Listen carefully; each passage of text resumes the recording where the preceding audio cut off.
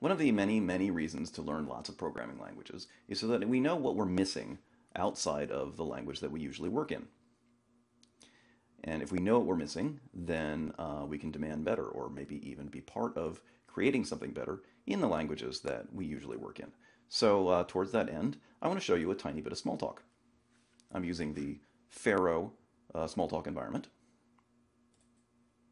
So first off, I'm going to open up a browser, and I think I want to make a new package to put my code in. We'll just call it stuff. Now, I like to start with tests, so let's tell the test case class. Let's tell this class to subclass itself. Create a new subclass called Shouter Tests, because I'm going to test drive a class called Shouter. Gonna accept that. Now this exists. Now we need a test case, so we'll call it test shout.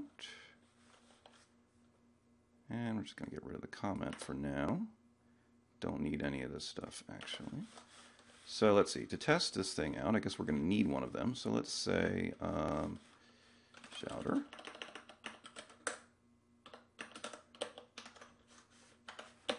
Is a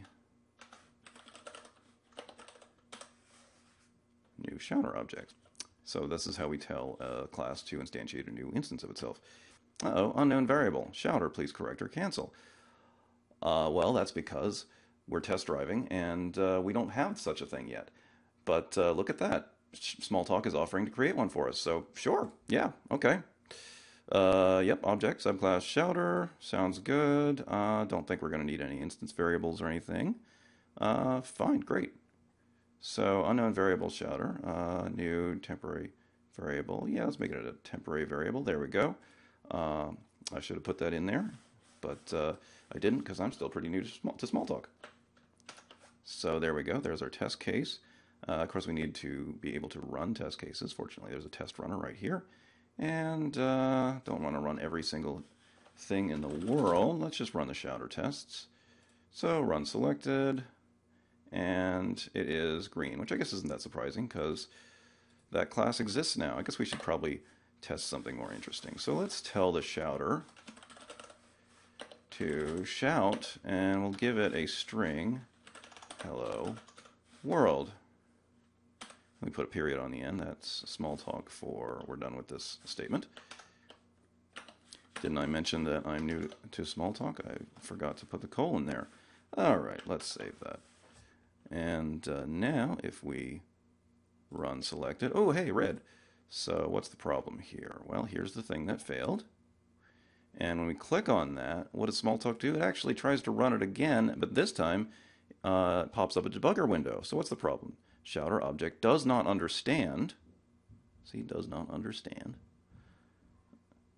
the shout method, which is not surprising because that method doesn't exist yet. Now we see a bunch of buttons along the bottom of here that many of them you're probably used to from debuggers, but there's also a button here that you might not be used to. It's the create button. Hit that button and Smalltalk says, where would you like to define this method that I couldn't find? Well, I think the Shouter class is a good place for that. And we'll leave it as yet unclassified. And look at this. Now we've got this new method right here in the debugger. We've got a new definition of shout. And right now it's just kind of a placeholder definition because it isn't actually smart enough to read our minds. For the purposes of just getting one step further, let's tell this to return, which is the caret, the argument that it received.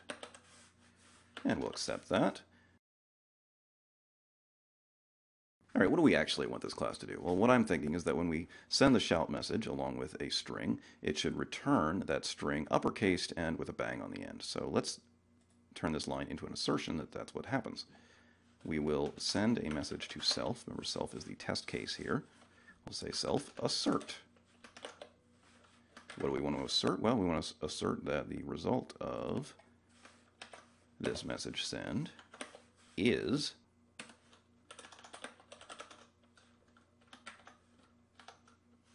a string that looks like that. We'll accept this, and we'll run our tests. And we have a failure.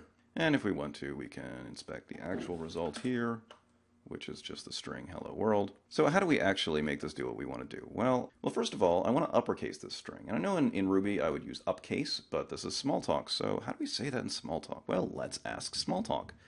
I'm going to open up the Finder, and I'm going to switch it to a mode where we find things by example. Dear Smalltalk, supposing I had a string like hello world, and I wanted to end up with a string like uppercase hello world.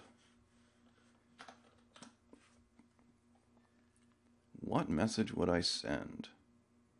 Oh, here we go. I would send the as uppercase message. Thank you, Smalltalk. So I'll go back to my browser, and I'll punch up the definition of shouter, and I'll change this to return a string as uppercase. So when I run the test now, and I take a look at what this is returning, I can see that it's uppercase, but it doesn't have an exclamation point on the end. Now again, I know how to do this in Ruby, but how do I do it in Smalltalk? Well, let's ask Smalltalk again. Let's see, given a string foo, another string bar, what would give me foo bar? And switch this over to examples mode, foo, comma, bar. So what Smalltalk is telling me is that I need to use the comma operator, which is a little weird compared to other languages I've worked with, but hey, we're learning a new thing here. All right, so let's go back to our code, and we'll say comma, and a bang, and we'll accept that, and we'll run our tests, and now we have green. All right, so there you go. Now you've seen a little bit of Smalltalk, and now you hate your Ruby development environment. Have a nice day.